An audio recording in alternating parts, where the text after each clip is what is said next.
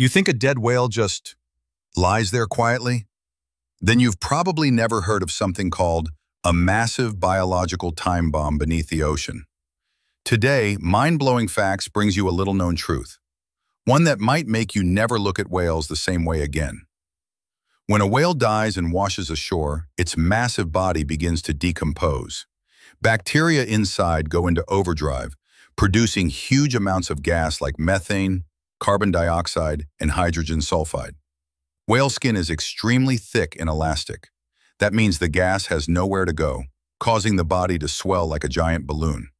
And when the pressure builds up beyond what the body can handle, it can explode suddenly, sending the whale's insides flying dozens of meters in every direction.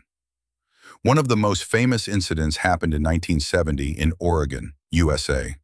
Authorities tried to remove a whale carcass using explosives, but the blast sent chunks of whale flying into the sky, crashing down onto cars and sending people running for cover.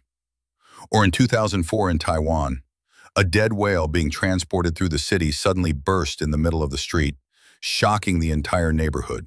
A massive creature, silently building up pressure, until it finally erupts, turning a peaceful beach into a nightmare.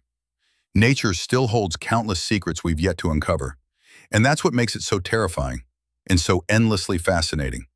If this video blew your mind enough to share with a friend, don't forget to like and subscribe to Mind-Blowing Facts, because nature never stops surprising us.